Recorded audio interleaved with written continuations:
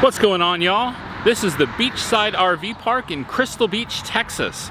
We are here for Easter week, which is already past now, but we wanted to stay here and enjoy Crystal Beach for a few weeks.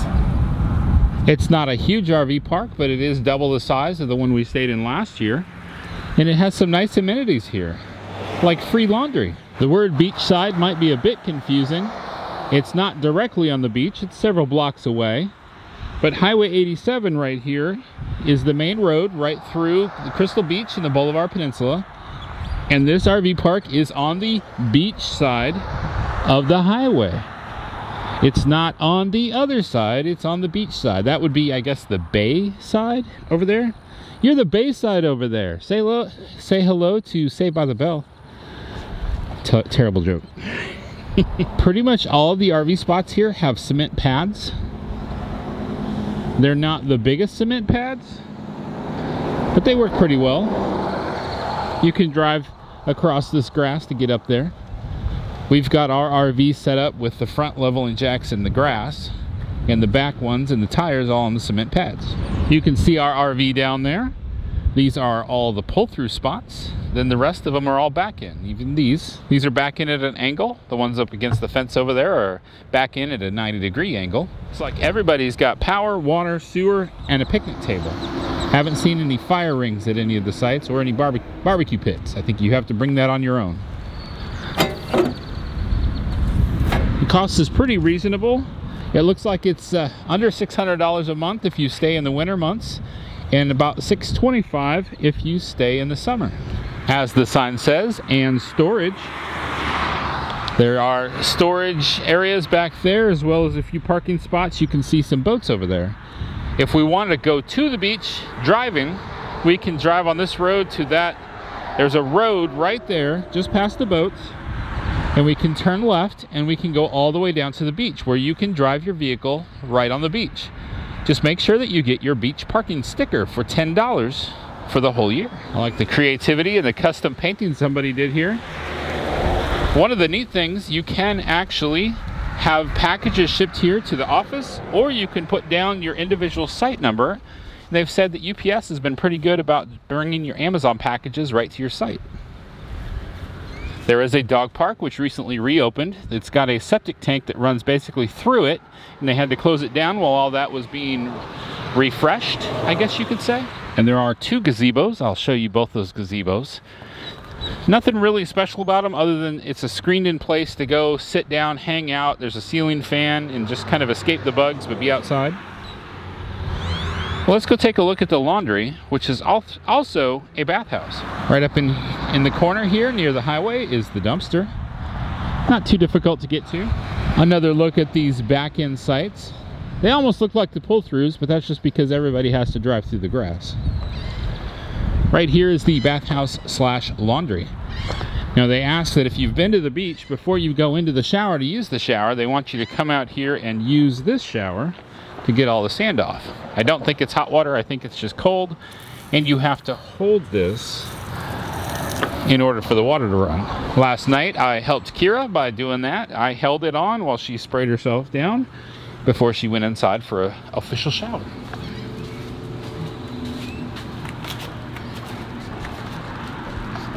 Now I have to watch my head, as this is not, it's an old RV trailer, and it is not a 6'3" door, that is for sure. They've even put an updated code system on here to keep it locked up so that we can keep the stuff inside of there safe, because as you can see, there is no gated entry here. So if anybody wanted to just walk on in and use the laundry and shower, they could.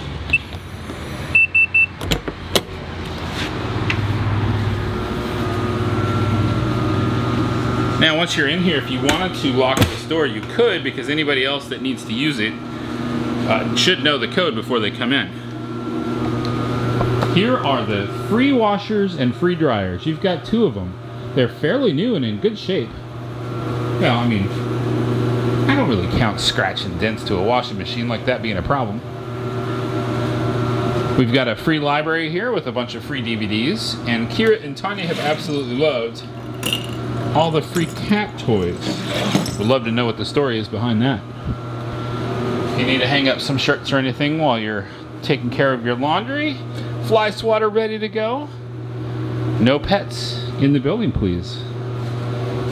So this is the shower. This is the bathhouse. You got a nice big bench to sit down on. Everything is motion sensor activated. You've got hooks here, hooks over there, hooks behind the door, and you can lock this up two different kinds of ways. So you can really be in here and enjoy your shower and not worry about it.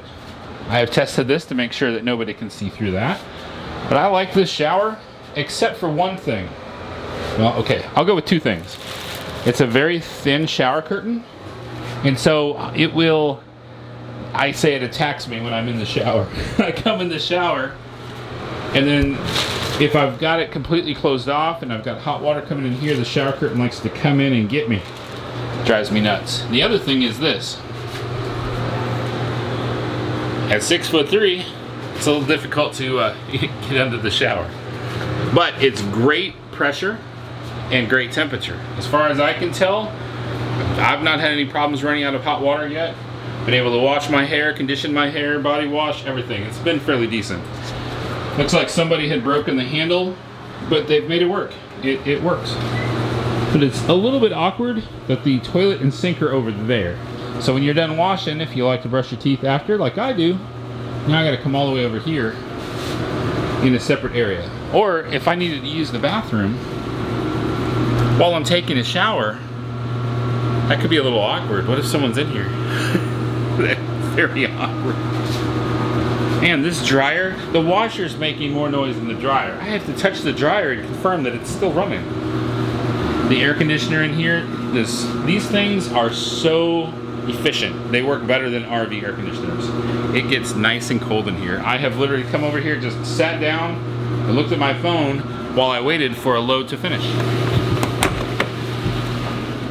So here we've got one of the gazebos being guarded by a couple of adorable pelicans carved out of wood. Nice cobblestone, another picnic table, and there's the dog park. Check that out in a minute. And the other day I was having a hard time getting this door to close, so let's see how this does. Yeah, it's hard to open, and there's no handle on the inside for me to pull it closed.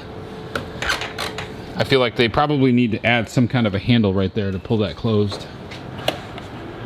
Ceiling fans have definitely seen some heat. They're feeling the heat.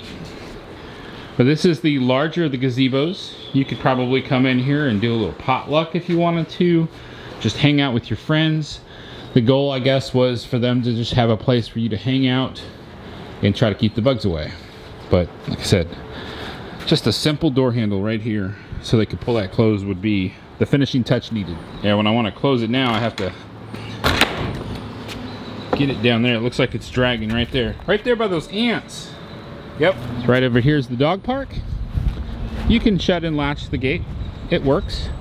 Daisy in her younger days probably would have been able to hop right over this, but at 9 going on 10 years old, she's not really, she thought about it.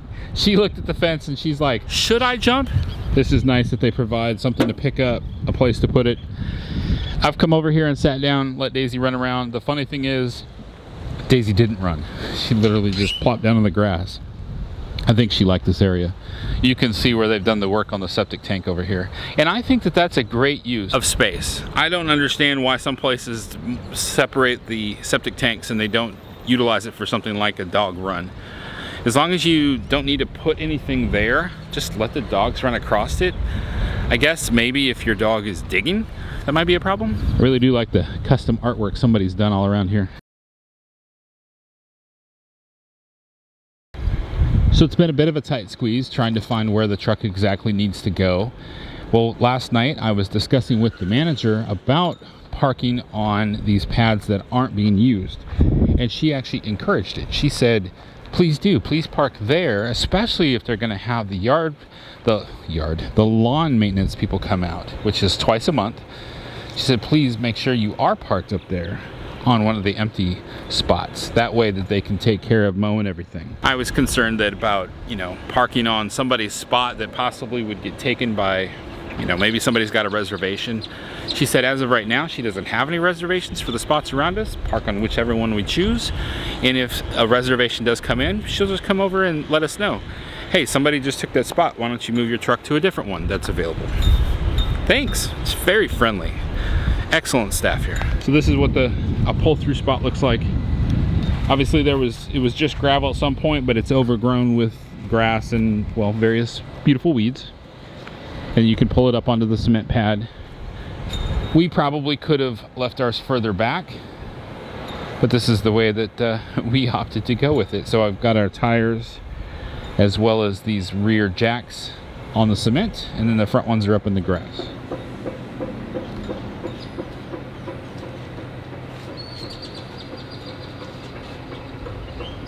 So this is the other gazebo that is closer to our RV. You can see it right through the screen right there. It is still having a little bit of a problem closing. If you let this one slam, it will get all the way shut.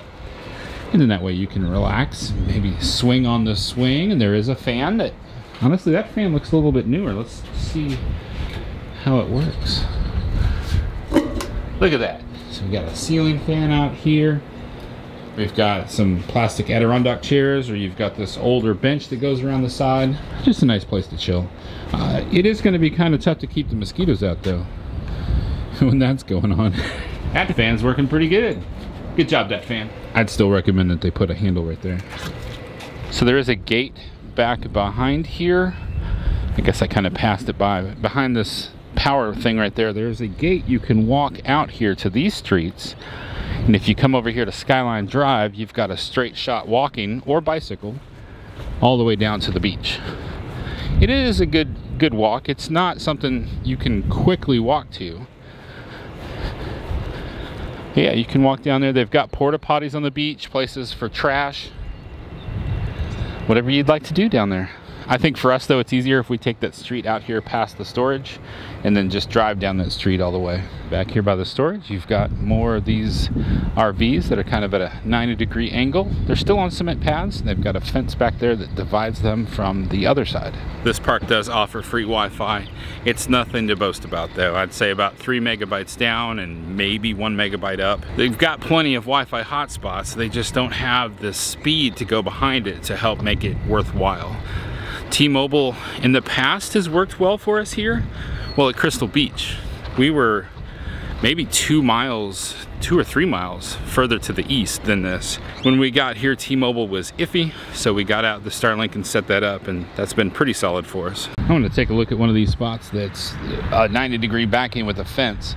So the fence is there, I guess, for privacy, but you can literally walk straight through if you want.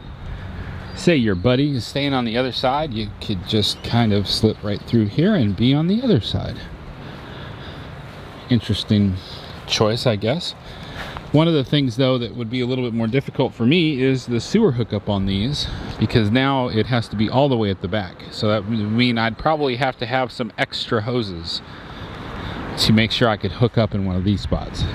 I want to wish my Aunt Louise a happy 29th birthday. She turned 29 today on the 60th of March. Happy birthday!